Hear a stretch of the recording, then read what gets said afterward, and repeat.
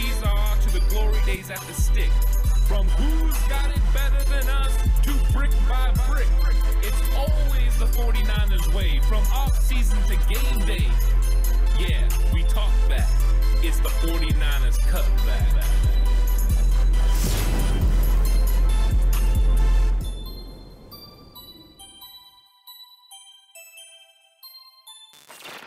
It's 49ers Cutback Podcast time. Welcome to the 49ers vs. Texans game plan video. And yeah, we're about to go into all of this. We're going to talk about how the 49ers need to attack the Houston Texans on offense and defense, and what will be the best game plan they could possibly put together to hopefully get a W, Alex, and get the 49ers into playoff positioning, and with a couple of losses by other teams, maybe secure not only a playoff spot, but the 6th seed in the NFL playoffs. Be huge, man. Securing that 6th seed would be fantastic for this team after everything you've been through. But it starts this weekend, right? It starts with this game against this opponent with questions at the quarterback room, Ant. Questions. You know, is Trey ready? Is he that guy? Can he be that guy that we drafted for this exact situation right here that we're looking at? Or is Jimmy Garoppolo going to be the quarterback? And while we both think the game plan is similar with both guys, there will be some differences. Let's start with the similarities, right? The easiest thing to do is to start with the things that we think the Niners are going to do, regardless of who the quarterback is. Number one, run the football. And you're going to try and get that run game going. The Texans have shown they have struggled with guys in the box, whether it's 8 guys, 9 guys, however many guys there are, with stopping the run. And they've also shown that they'll be very aggressive. So you come out in 2 tight end sets with the fullback, they are going to be coming after. They're going to be flying downhill in all respects, all regards. They're going to have 3 or 4 guys that are responsible for sitting in coverage, and they're going to send the rest of everyone else in either on run blitzes or committing to stop or slow down the run game. And that leaves them susceptible on the backside, in which there's some suspect play from backside DNs, and suspect play from backside outside linebacker, the weak side linebacker for the Houston Texans. And they get themselves caught up in the wash a lot, or running themselves just too far downhill, having the tackle or tight end or whoever it is easily kick somebody out and then running underneath it. This is an area where the Niners are going to be able to have and find success. The more success they find, the bigger the chunks are in the run game against these 8-man, 9-man fronts, not fronts, but boxes from the Texans. Then you're talking about a situation where you're going to open up so many avenues in the passing game that regardless of whoever the quarterback is, you're going to find success pretty much anywhere you want on the football field. This is a run-first week. This is a week where the 49ers need to attack with a run game first, and make the Houston Texans, bring up a 8th guy into that box. They will not want to do that initially. They might start off the first couple plays like that, but they really want to be able to keep these guys back deep. They like to play their corners off. They like to play their safeties off. They like to play off coverage and then rally and make tackles underneath. The 49ers can make that a moot point by getting this run game going early. And like you said, attacking the weak side of the defense where they have an outside linebacker that's not very good. He's a guy the 49ers can attack. And one way they'll be able to attack them is by using motion and also using pulling linemen against them. They will be looking for George Kittle. They'll be looking for Kyle Juszczyk, Laken Tomlinson, and Daniel Brunskill to be moving. And they're going to look for them, post-snap. And once that snap happens, they're going to want to follow those guys with their eyes. So Kyle Shanahan, and Mike McDaniel can use those guys in ways to not only move the pocket when it's time for play action, but to also get run plays that they want to run, get to the flow going one way. Fake a pitch with Deebo Samuel, pull the lineman back the other way, or pull a Kyle Juszczyk the other way, and then kick someone out and run underneath it. And if you're doing that back to the weak side, if you're showing power run to the strong side and then hitting with weak side plays against that linebacker group where he's going to fly upfield and take the outside edge and leave an avenue and lane for you to go up underneath in that C gap, that is going to be huge possible plays for the 49ers.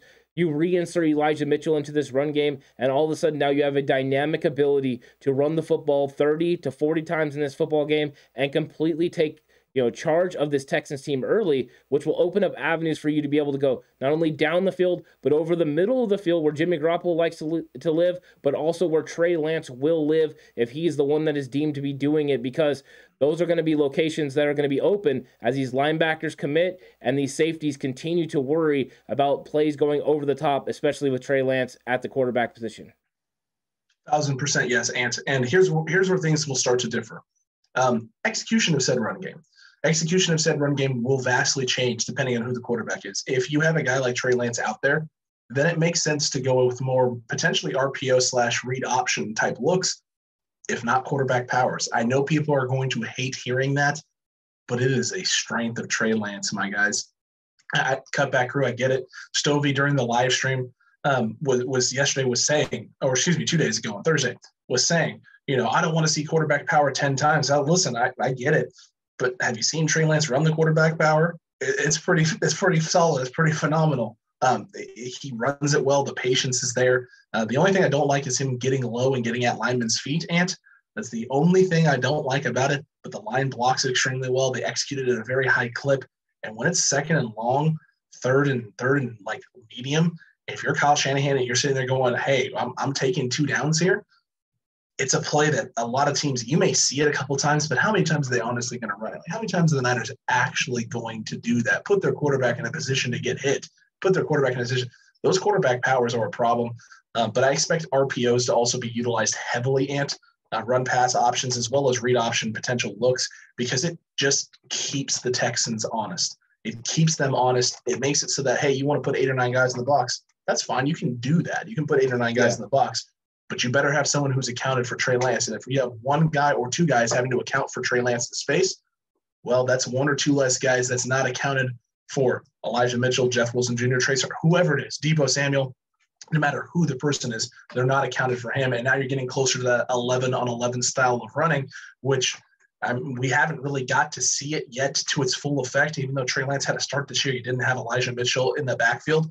With Elijah Mitchell back there, Ant, I foresee lots of problems for the Houston Texans trying to go 11-on-11 football to slow down this run game with a defense that has already struggled to slow down the run.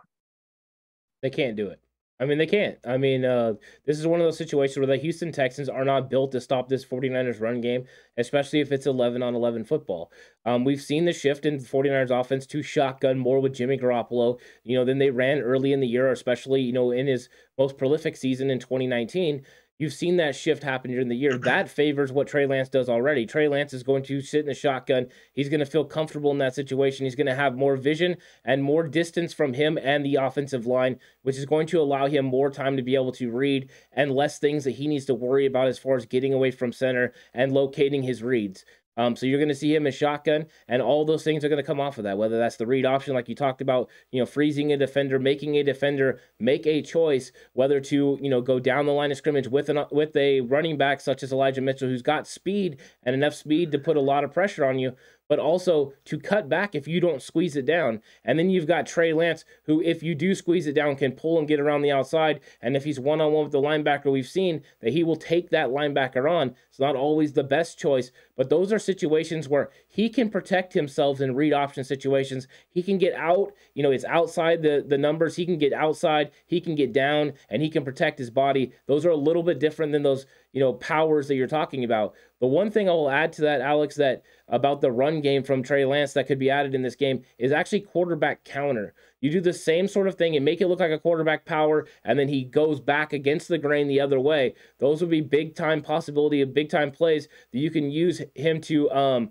get this run game going and also pick up key first downs. Third and shorts are very dangerous with Trey Lance behind center, actually in the shotgun, not really behind center. But you talked about the RPOs, and you're 100% right. The RPOs are open more than ever. As long as Trey has these reads down, which I'm going to believe he does because he's somebody that's ran RPOs, his whole entire career, especially in college, is these linebackers from the Houston Texans have to commit to this run game. They have to flow, with the movement. And with him in shotgun, if you get Elijah Mitchell going one way and those linebackers are freezing and they're not, being disciplined and going with Mitchell, Mitchell will get a step on them. He will have a big run play. So this is going to be huge opportunities. And the fact that he has a emerging Brandin Ayuk, which he didn't have against Arizona, and then Deebo Samuel being an all-world player, and a healthy George Kittle, which he didn't have against Arizona, you would think the weapons for Trey Lance are stacking up. We already know what Jimmy Garoppolo will do with those weapons. He'll get the ball to them in timing, in rhythm, and let them run with the football. If Trey Lance does the same thing, I see a lot of potential for him to be able to move the ball through the air.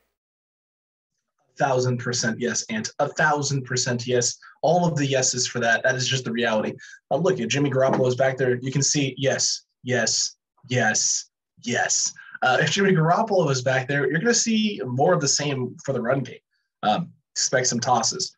Expect a lot of creativity with Deebo Samuel and shotgun. Expect to see Elijah Mitchell and Deebo Samuel in gun with Jimmy Garoppolo, motioning one of them and then running to the strong side, Ant, because what they won't do is run any which direction that they possibly can run, like we saw in one film breakdown in which, when you got Jimmy, you got Deebo on the left and you got Elijah Mitchell on the right, they can run anywhere. And it's like, well, I'm pretty sure I'm seeing strong left here. I'm pretty sure they're running to the left, but hey, it's fine. Although this is a week where you could see, you could see that this week. You can see that good look, and the Niners actually run to the weak side for the first time all season because of how bad the weak side is for the Houston Texans. So you know what? In this one case, and a broken clock could be right twice a day. We'll see on Sunday, won't we, depending on who the quarterback is. But what you will get a lot from Jimmy, it's checking and getting them into the right plays, Oscaring, getting them, across the line of scrimmage. I don't know how much of that Trey has mastered, right? That is one thing that we're not sure of. In terms of being able to execute the offense and executing things, you're sure he can, or you're sure that you're not sure? I'm actually sure that he can handle that part of the game plan. The Oscaring and the canning? Right, because he's had 17 weeks of it. That's something that is an X's and O's type thing. That's not something you're reading as it goes. That's a pre-snap read. Everybody's more stationary. It's a little bit easier to read that. Pre-snap things aren't going to be, I think, the problem for Trey Lance. It's post-snap when people start moving in different directions and things are flying at you. Pre-snap, though, he can do that. Plus, we all know that Kyle Juszczyk is the one that helps Jimmy Garoppolo make these calls. Kyle Juszczyk will also be helping Trey Lance make these calls as well. That is true. But what we do know about Jimmy, though, is that when he does can and he does Oscar, it's usually good things. Those are things with Trey that you're not necessarily 100% convinced of yet because he hasn't done it enough and he hasn't had the opportunity to do it enough. So this Sunday could be that first sort of test of that. But Jimmy's going to get you in and out of the right calls in terms of the run game, pass game, etc. And with the run stuff and the run formations, there is always the threat of Jimmy Garoppolo pulling on play actions and being able to get the ball out in space. And typically, you're not that worried about Jimmy Garoppolo in RPOs, missing on certain things because we've seen. What do you mean? The thumb is the thumb an issue, Ant? Is that fleck of bone? Is that fleck of bone going to cause a lot of problems? You just said pull, so I'm just like, I don't know, man. Touche. I mean, really, that's probably the only part of the game plan that we're not sure about, right? What are Jimmy Garoppolo's limitations? And if Jimmy Garoppolo is the quarterback Sunday, nobody's going to know what those limitations are other than Kyle Shanahan and Jimmy Garoppolo because no one's seen him. No one's seen him do anything, and no one's going to see him do anything. And you won't see – if Jimmy Garoppolo is playing, you won't see anything from Jimmy Garoppolo until pregame warm-ups on Sunday. That is it. That is all you're getting from Jimmy Garoppolo this week if he is going to go. So you don't really know what those limitations are. What is he comfortable with, right? Is he comfortable taking a snap from under center? Is he more comfortable out of gun? Will we see even more gun from Jimmy Garoppolo than we've ever seen before? You just don't know. And look, we did see that Jimmy Garoppolo against the Titans, as the game progressed after the thumb injury, he got better and better as a passer. Started completing more passes, wasn't making as errant of throws, was able to get those high balls that he's been throwing over the middle of the field down a little bit so his receivers could at least catch them and get a hand on them. And that led to the big play for Deebo Samuel and the Niners being able to put up points there at the end of the game to tie. So is Jimmy Garoppolo going to be able to operate over the middle of the field? Yes, but to what extent and what consistency is the key. And if Trey Lance is the quarterback, you and I both know Kyle Shanahan is going to dial up a lot of short stuff early in the football game to really get Trey some easy completions, get him in rhythm, get his confidence going before they start opening things up and letting him try and let him loose, I guess, is the right way to put it. But Trey, based on what we've seen from this All-22 film, regardless of what happens, Trey is going to have to operate over the middle of the field because they are going to sell out to stop this run game. If I'm Kyle Shanahan and Trey Lance starts this game, play one, I'm taking a shot. I'm going to the end zone on the very first play. Ooh, I like it. I'm either sending Brandin Ayuk or Travis Benjamin or somebody on a deep route. I'm running a play action look, and I'm letting this kid absolutely uncork one. That would make everyone scared, scared for their life, because I want him to feel like he can let it go, and I want to take an opportunity and take a chance, and give your playmaker, a chance to do it. But that will help him settle in right away. I like that thought process with a young guy. I know that, getting him a short pass makes the most sense because you're going to get him a rhythm throw. You're going to get him confidence and stuff like that. But sometimes just letting loose and letting go actually settles you in even more. But you have to know who the quarterback is, and you have to know what their makeup is. Do you think the Texans would let that happen on play one if Trey Lance walks out there? This is why I say that. I say this because I've seen what the Cardinals did, right, which was basically just show and run base cover 3 and not even hide it. I mean, I'm talking corners 15 yards off, just sitting in base cover 3. Trey, you're not throwing deep. You're going to have to operate somewhere else other than deep down the field.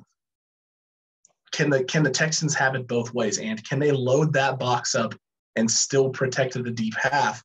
Or do you think one of those two things is going to have to give, and that leads to the opportunity in this window early in the football game to just put the fear of God in them and make them choose? Do you want to stop the run, or do you want to prevent Trey from having big plays? What do you think the Houston Texans think is going to happen? They think that Kyle Shanahan's either going to try to establish this run game or get him a rhythm throw to get him feeling comfortable. Getting early down success with a run play may mean they are going to commit an extra guy to the box early in this football game and think that they are going to be, thinking ahead of what Kyle Shanahan's thinking, not thinking he's going to take a chance. Because against Arizona, Trey Lance didn't take shots down the field, which we both know he can do because we saw him do it in training camp and in the preseason, but no one has saw it in an NFL regular season game yet. So why not go ahead and just load up and take a shot? If it's not there, tell Trey Lance to overthrow everyone. He can throw it a quarter mile. He can throw it over those mountains if he wants to. It's no problem for him. He could throw it over Great America, and it just wouldn't be a big deal. So I think that you go out there and you take this opportunity. I see you got the reference. And I think it would be exciting. It would be fun, and it would definitely put the fear of God into the Houston Texans. Yeah, that was. It's absolutely glorious. It was so great. It was so phenomenal. And it's funny. It's funny that you brought that up and you mentioned that movie, Ant, because I think a lot of people feel like if they had just put Trey Lance in earlier, right, we would have won the state championship. We'd be on our way to the Super Bowl already, even though playoffs haven't even started. Look, Trey Lance can't throw the ball a mile. I mean, he can throw it forever.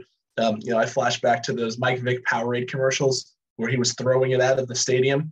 Right, Ant? If Trey Lance ever, he's going to. At some point, I imagine them having, a Trey Lance throwing the ball out of the stadium commercial. Powerade, you're welcome. You can rehash and have Mike Vick being like, nice, kid. Nice, just standing there watching it happen. But look, Trey Lance can throw a beautiful deep ball. He throws one of the nicest deep balls I think I've ever seen from any quarterback ever that I've watched at a training camp or seen in person live at a game. And I've seen a lot of quarterbacks playing football, and maybe not as many as some of the other cutback crew who've been around for a while and been to more games, probably all the way back to potentially Kezar and even early on the days of Candlestick. But I did see some games at Candlestick, and I've seen games here at Levi Stadium. I've been to a lot of football games, and Trey Lance throws an incredible deep ball. He really, really does. It's one of the things that makes him so special.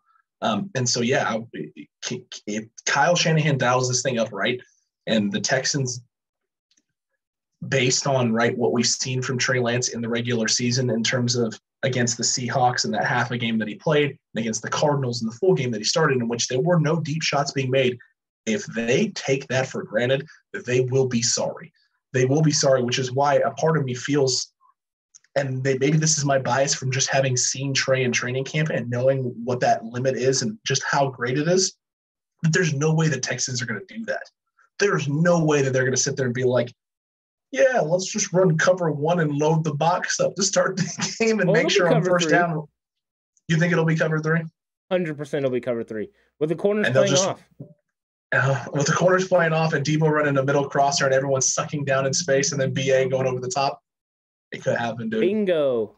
It could happen. And it's because of Debo Samuel. It's because of Debo Samuel. You're right. And George Kittle. But you come into you're coming into a situation too, Alex, where you're going to call 2 plays in the huddle. You know what these 2 plays, you don't even have to have the 2 plays. They already know what they're going to be when they go into the football game. And all Trey has to do is read it. Kyle Juszczyk read it as well. And can or kill. There it is. And it's either the big shot, you take the big shot down the field, or you take the run play that is there, or, whatever the second call could be, 2 pass plays, whatever it is, the rhythm throw or the deep pass.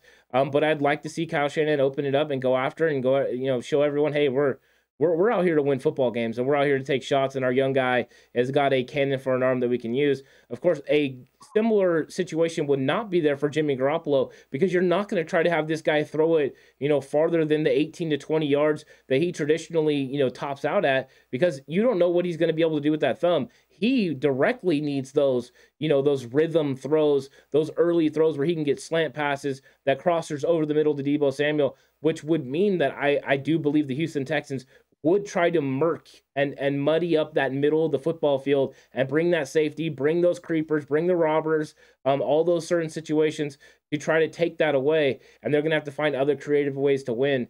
Now, if he's able to prove that he can consistently complete those passes, even with the injured thumb, then the game changes, right? Then it's back to normal. Jimmy's able to do the things that he can do, and the 49ers have a good enough football team to win win against the Houston Texans. But I think that there is a little bit of a different way to handle both quarterbacks. 1,000% and 1,000%. We'll see what happens, and we'll see who ends up actually being the guy on Sunday and who the quarterback is, because depending on who that is, maybe necessarily how the game starts and how many big play boom potentials. So this is the other thing. You brought this up in the live stream. I think that's a perfect segue into this.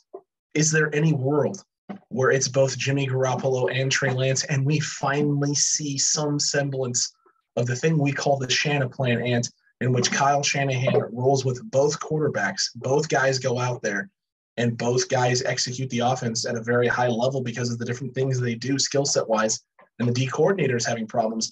You brought up a very interesting possibility in the live stream, in which Kyle Shanahan calls plays for Jimmy Garoppolo, Mike McDaniels calls plays for Trey Lance, so that Kyle can stay in rhythm with play calling when Jimmy is playing quarterback, because he said that was one of the problems he's been having. You roll Jimmy out there, you're calling some stuff, you throw Trey in there, and then teams start doing weird things with their fronts and their defenses. And now Kyle's off because he's trying to call plays for Trey, and he's getting much different things than he was getting with Jimmy Garoppolo. And he's like, well, shoot, now I'm out of rhythm with Jimmy. Now the offense is suffering a little bit because of it, and I can't do that to this football team. Is there a world in which Kyle Shanahan is giving up half of the play calling duties to Mike McDaniel to really screw with the Houston Texans? I think there's a world where anything is possible. That's one thing I know about Kyle Shanahan, is he wants to win football games, and he does have a lot of belief in Mike McDaniels, or he wouldn't have named him as his offensive coordinator. I know that he trusts him in the run game especially, and I think that it's a game plan that's going to be put together by Kyle Shanahan and Mike McDaniel, but it could be executed in a different way than ever before. There might be scenarios where you want to play both of these guys, especially if Jimmy is limited to do certain things in this offense, that you want opportunities for Trey Lance to get out there, especially if you're worried that maybe Jimmy Garoppolo can't continually do this for the rest of the season. You just want to get Trey some of those snaps. It would be a good situation where there are times when, yes, Mike McDaniel calls the plays for Trey Lance or for Jimmy Garoppolo, depending on what they decided, and that Kyle Shanahan calls the other one. Because I know David Campbell was worried about them going out of rhythm, but you have 2-minute breaks, you have commercial breaks, you have timeouts, you have situations where the clock stops, and a coordinator won't get out of rhythm because he's continuing to build off of what he just did. Even though there's a time stamp difference between when you called your last play and when the next one comes, the change in what the defense is going to show you by how it plays against that personnel grouping won't change. So you can kind of stay in the right frame of mind. When you bring Trey Lance out, you're going to see a different type of defense entirely. They want to play more guys at the line of scrimmage. They want to account for him. And the things and the skill sets that he has is just different than Jimmy Garoppolo and where he executes. So it does, change a lot. So going back and forth can be difficult. So this is an avenue and way that maybe they could do that. I don't know if Kyle Shanahan will ultimately do it, but I do see a world where this is a possibility. Why not, give it a whirl, even if it's on just a short period, right? If it's Mike McDaniels, you're calling these 2 plays, or, you're doing this in this situation, we've went over it. It could be a good situation for them to be able to use both quarterbacks in tandem in certain situations, protect Jimmy Garoppolo, get Trey Lance out there on the field, and get through these 2 must-win football games to get yourself to the playoffs, because really when it comes down to it, that's all that matters. And when Kyle looks at his team in the mirror or in the face during halftime, during the end of the game, he wants to be able to say, you know what? I did everything I could to help you guys win these football games, and we went out and we got it done. 1,000%. So let's see what happens. I would love it. Yeah. There's nothing I would love more than actually see the Shannon plan come into effect. And this would be a very unique and different way for it to occur, but it addresses all the problems that Kyle was discussing with in terms of rhythm and things of that nature, while also allowing both guys basically skill sets to shine, keeping teams completely on their toes, and also, basically distributing the responsibility even more so throughout your coaching staff and Mike McDaniel, and giving him an opportunity to I guess some people would refer to it as let his freak flag fly, Ant, because people think that he's very unique and different.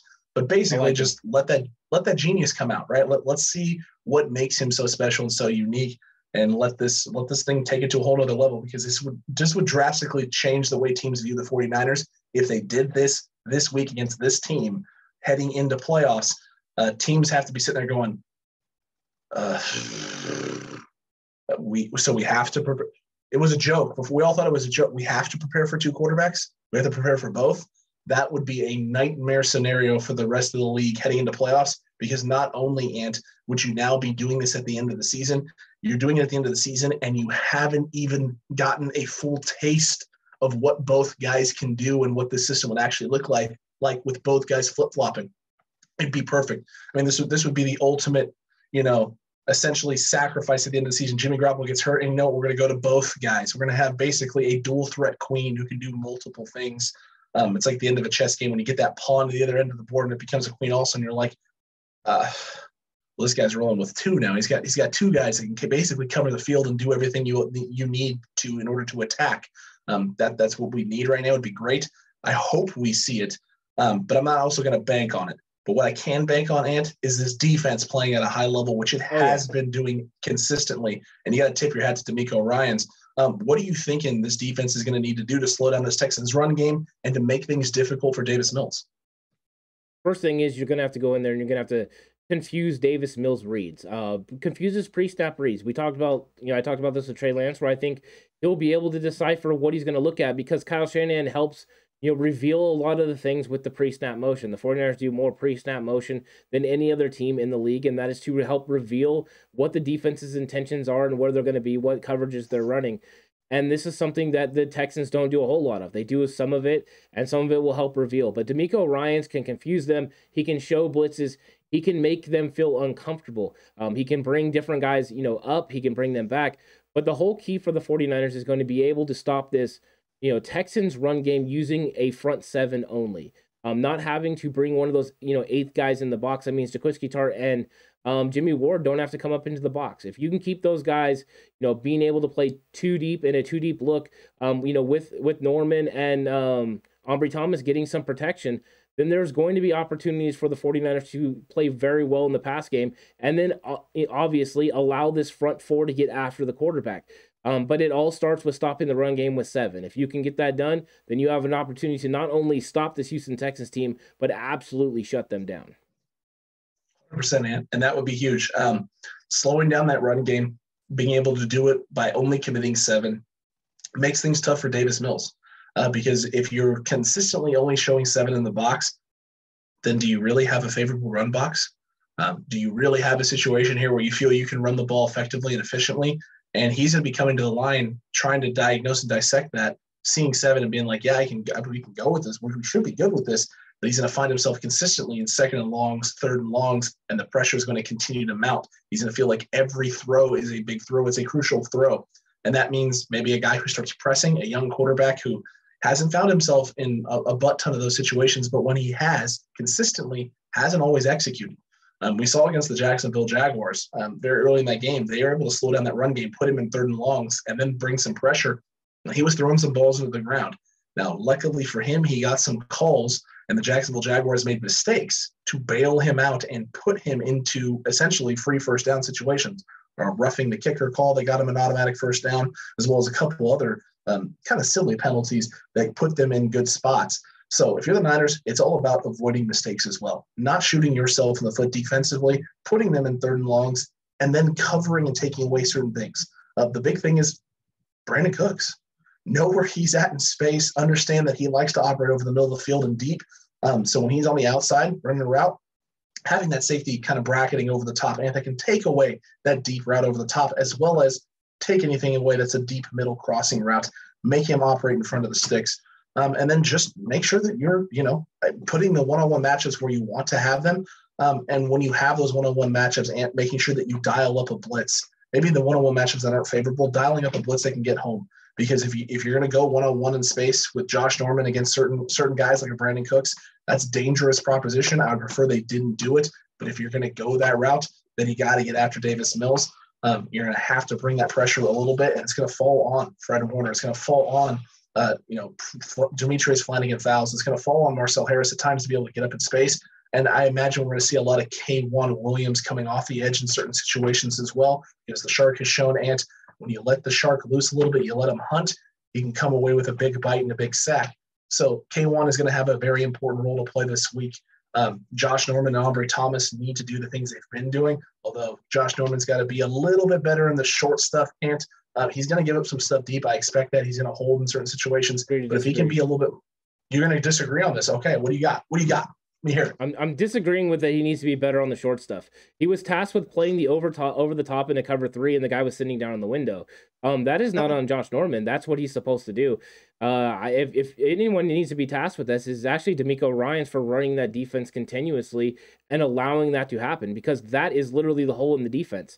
You can't ask Josh Norman to play anything above what he's supposed to do, because when he tried to do too much, he got criticized for trying to do too much and not doing his job. He has to do his job and expect his teammates to do their job. And unfortunately, they let him down in certain situations. And in other situations, the quarterback wide receiver combo was just good enough to have the rhythm throws and get it done when they needed to. Okay, I like it then. I like it. I haven't watched as much of the All-22 of the Tennessee Titans game just because Vrabel's been stomping around the house and making life miserable, and so I just don't want to watch it. But at the end of the day, look, I try. At the end of the day here, what you have with this defense is, where your weaknesses are in the secondary. You have some issues right now with the linebacking core. So number one, slowing down that run game is going to make things a little bit easier and a little bit more palatable, because you're putting your defense in situations on 3rd and longs where you have to believe that the Niners can get off the field and be more efficient on 3rd downs and make the Texans less efficient. And you have a young rookie quarterback and a very beaten up O-line for the Texans, in which you believe your front four in most situations is going to be able to get that pressure and get it done. So not shooting yourselves in the foot, no silly penalties, things of that nature, and on early downs, and take away the strengths of the Houston Texans. Don't allow them to get that run game going. Don't let Brandin Cooks operate freely one-on-one early in downs. Take him away early. Make them play to weaknesses. Make them try and go to the young rookie tight end and Brevin Jordan out in space. Let's test Nico Collins out there on the outside one-on-one. Let's make Davis Mills have to scan the field, not be able to just third step of his drop, fourth step of his drop, fifth step of his drop, plant that back foot and be able to deliver the ball to read one. If Demeco Ryans keep those disguised coverages at the level that we've seen, Davis Mills should struggle, because I don't expect this run game for the Texans to be able to bail them out this week. I just don't see it. Yeah, I think in early downs and early situations, there's only going to be 2 ways that the 49ers catch themselves in a one-on-one matchup on the outside, and that is going to be, like you talked about with the blitz, with them bringing somebody. That could give them, a situation where they have one of these cornerbacks in a one-on-one situation. And I think the other one would be is if they're not able to stop the run on early downs with the front 7, then they're going to have to send one of these, safeties into the box, and that might, make it so one of these corners are one-on-one. Those are not good situations, especially if the one receiver that is, opened up and one-on-one is Brandin Cooks. You like the fact that it could be Nico Collins. You got Ambry Thomas, who should be very familiar with him. And also the length, is something that would go Ambry Thomas's way. Ambry Thomas is also the quicker of the 2 cornerbacks, so you'd think he's a better matchup for Cooks as well, except for the fact that Cooks is a great veteran and has great short area quickness. he might be a problem for both cornerbacks. So they're going to have to make sure that Jimmy Ward is nearby. And yes, I say Jimmy Ward, even though I love Jaquiski Tartt, let's make Tartt go ahead and help take away Nico Collins over the middle and help, eliminate Brevin Jordan. I think those are good situations for the 49ers. But I do think that if they have early down success on first and second down and they force third and longs, they're going to play it two different ways. I think sometimes they will sit back as they did against the Tennessee Titans and make Davis Mills make those rhythm throws and then rally and make tackles, in front of the sticks. But the other way they're going to do it, because it's Davis Mills, because he's not as athletic, and because they don't have to fear his legs like they did Ryan Tannehill, they'll run that cover one that they've been running. They will bring these guys up and man up across the board and expect their front four to come up. They'll show double-A blitz with Fred Warner and, with Marcel Harris. And they will make Davis Mills, think about the rush and then think about where he needs to go with the football. And he'll have to make a quick decision. And if he makes the wrong decision, it could be a big play for the 49ers. So I think those two different scenarios, the way they can handle it. And it's all proof in the pudding because they've done it all year long, depending on what kind of quarterback they were playing and what types of situations they were in. 1,000%, Ant. You and I are pretty much on the same page in terms of what Demeco Ryans' job needs to be and what the task is at hand. And I have complete faith that he can get it done and dial this up for this team. The defense is probably the least of my concerns. It's the question marks, I guess, in terms of the quarterback room offensively and what you're going to be doing there. And, Jimmy Garoppolo's limitations are a question, and Trey Lance's inexperience is a question, I guess the best way to put it. I think the only other thing is just special teams. And I think you and I differ on this because I think in the live stream you said it, you expect the special teams to come out in a big way and have a huge bounce back game. And I'm not so sure. And it's only because we haven't seen the special teams team have success without Demetrius Flannigan-Fowles and Marcel Harris out there. And this is a week in which they are going to be asked to step up and play big roles defensively and start. At times start, with all three of Fred, Demetrius Flannigan-Fowles, and Marcel Harris out on the field in your base 4-3 sets. And when it's not out there, I imagine you're going to have a situation where Fowles is out there with Warner and or Harris out there with Fred as well. So you're going to have situations where you're going to have a mixture of those guys, and that means most likely you won't see them on special teams. And that has been a problem for the 49ers, not having those two special teams aces out there. They've struggled at times. I guess explain a little bit more the confidence that you're having in this and why you believe they can bounce back. Because some people are going to feel like me that maybe they are going to struggle and that's not good for the 49ers. But what makes you think that they can bounce back in a big way this week? Because I've been listening to Richie Hightower and Kyle Shanahan talk all year about, the special teams and the give and take about, players that start and then also who gets to play on special teams. And Richie Hightower has mentioned in previous weeks that there would come a time, sometimes that players are tasked with being starters. There would come a time when these players would be tasked with playing both special teams and playing even if they were starting. And this is that situation. You're the last two games now. You're not worried about these guys staying healthy. You're worried about winning football games. So Demetrius Flannigan-Fowles, Marcel Harris, they'll be tasked with playing not only on starting defense, but also playing on special teams as well. You have the fact that you have Dante Johnson back now. He can play on the outside as a gunner. He's not Trenton Cannon, but he is solid out there. So you're going to have these guys there. They also have key guys on the practice squad that I believe, could ultimately, benefit the football team. But they have some safeties as well that, are going to help as well. Are you missing Hufanga? Absolutely, you're missing Hufanga. That's a huge loss. You're missing Trenton Cannon. Those have been huge losses. There are some weaknesses, but I think all these players are going to rally together and step up. They understand what this means. One of the key words, Alex, and you'll love this, was everyone has referred to it as playoffs. You know what you don't do in playoffs? You don't worry about who's going out there. You put the best player out there. If he's going to be the best special teamer, I don't care if he's lining up as a starting safety. Jaquiski Tartt, jump out there and start playing special teams because we need you to win football games. And you know what? They'll do it because they want to get to the playoffs. They want to have an opportunity to win that Lombardi trophy. So it starts right now. It doesn't start in wild card weekend. It starts right now. And that's why I think the special teams bounces back because in a shocking development, when you play better talent on a certain, part of your team, that team usually, that part usually plays better, Alex. Typically true, and typically true. It's like the old saying goes, and it feels like, the Niners are playing like it's the last game of the season, which means you can't hold anything back. You really can't hold anything back, and you have to go full bore. You have to let it all fly. I know. Look, I didn't think of it that way. But in that regard, I understand why you're so confident. I understand why you believe the special teams unit can bounce back. And you know what? If we see those guys rolling out there, then I feel the same way you feel, that this special teams unit isn't just going to get it done. It's going to get it done in a big way. And hopefully Mitch Wishnowsky is able to be out there because you can take some pressure off this special teams unit on kick coverage by just kicking that thing out of the end zone and kicking it deep in the end zone, making them take a knee. Because the Texans have shown that they can return kicks for touchdowns. I mean, they can do it. They did it 2 weeks ago.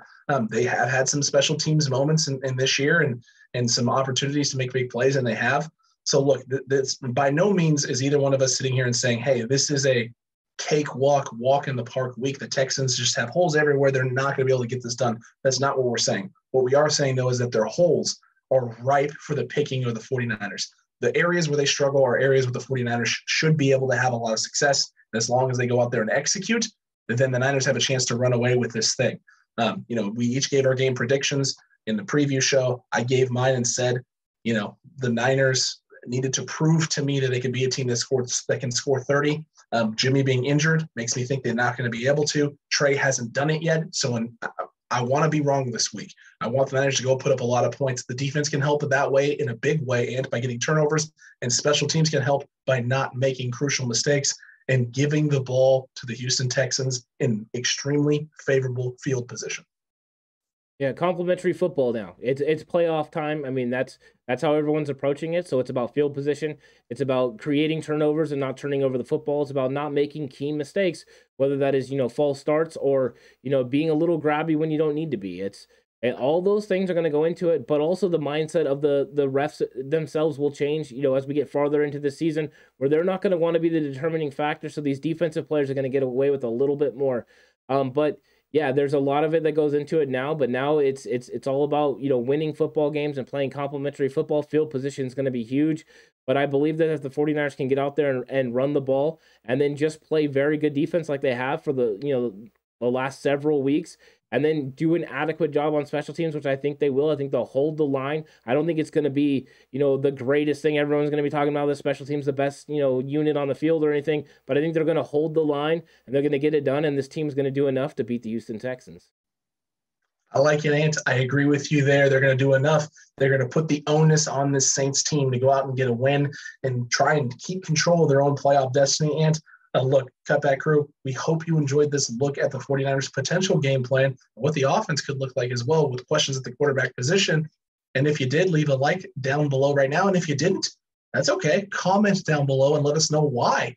Are we dead wrong? Why would we even talk about Jimmy? It's all Trey all day. You should know this man. Or was it something else entirely? We want to have this conversation with you. We want to talk about this potential game plan. We want insight. We want to know how you're feeling heading into this game Sunday. So leave a comment, like the video, subscribe if you have not already, and hit that notification bell. That way you don't miss the reaction show post-game, in which hopefully, Ant, we're celebrating a big 49ers dub.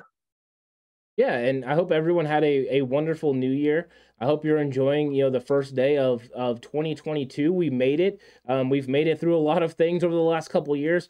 The one thing we're not going to have to wait a long time for is for a 49ers victory. And I'm going to speak with some optimism right now because the 49ers are absolutely undefeated in 2022, and they look to keep that undefeated streak alive with a nice victory of the Houston Texans tomorrow. If the score could be 27-17, that'd be wonderful because that's what I predicted. So that would be a great way to start 2022. But the 49ers will get the win. They're going to go ahead and clinch a playoff spot because I believe the Panthers are going to win a football game. Let's go, Cam Newton. Get it done. Help the 49ers secure a playoff spot. And along the way, if the Eagles could just lose to the football team and we could secure the 6th seed, that'd be wonderful as well. It would be absolutely glorious, and I hope to see all of it. And you know what? I agree with you. The Niners, they're going to win. They're winners.